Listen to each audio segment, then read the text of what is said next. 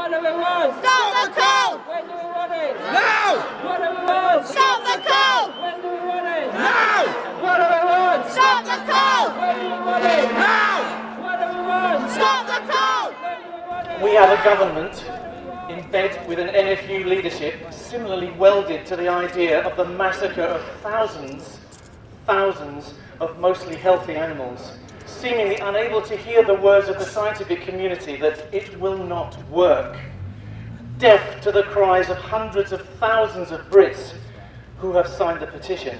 Individual badgers will be going about their natural business as they have done for at least 250,000 years, will be shot by marksmen with no experience of shooting free-running badgers in the chest in an experimental method, the humaneness of which will be judged on the noise the badger makes as it is dying, and we fear many will crawl away, die slow, painful death from injuries, starvation and infection. It will not even be known if any of these animals have TB at the time of shooting. As the majority of the public are against the badger cull, this show today, people who could get here today, public figures and members of the public, nobody wants it, only a minority of people in the Tory government. And that is a disgrace, that is not democracy. It's a fight against the old-fashioned, bloody-minded, ignorant attitude that human beings and money and political power are all that matter. It's a fight for the rights of the other creatures on this planet. It is the government who can stop this senseless slaughter. It is the government that is insisting upon it.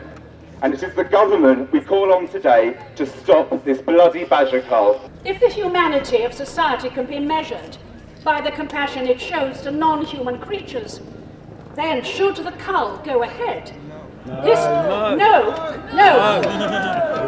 But history will judge us, if that happens, to have taken a terrible and unnecessary step backwards. Our point of view at London Against the Cull is the badgers being scapegoated for the dairy industry, who are cutting corners after being pressurised by the supermarkets to provide cheap beef and dairy products for consumers. Stop the cull!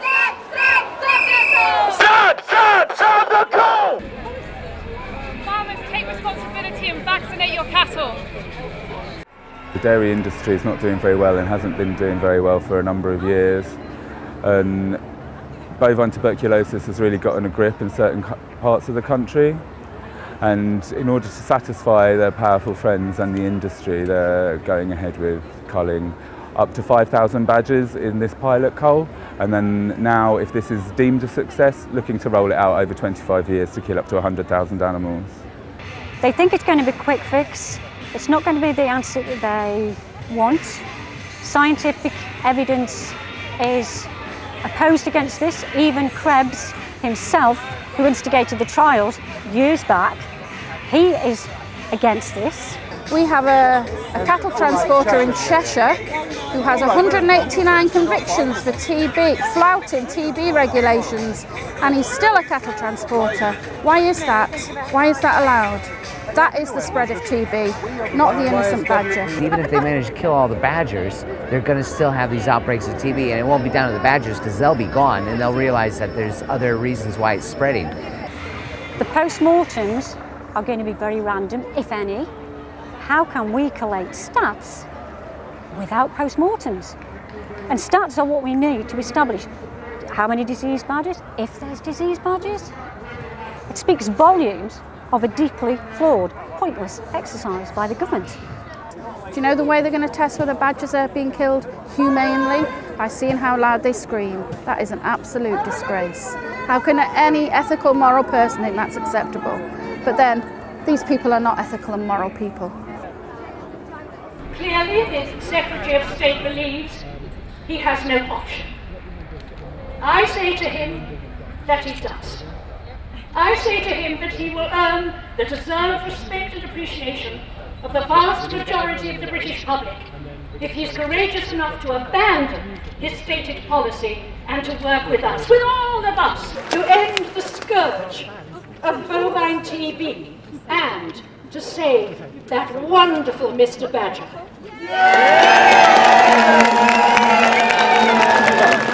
We will never give up. We will fight this cull as long as it takes to place it where it belongs in the history of barbaric acts.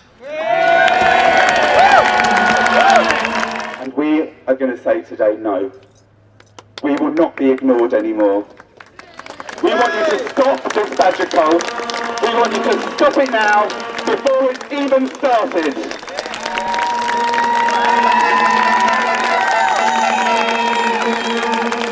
We hope the government, and particularly Owen Paterson, will listen and stop the cull.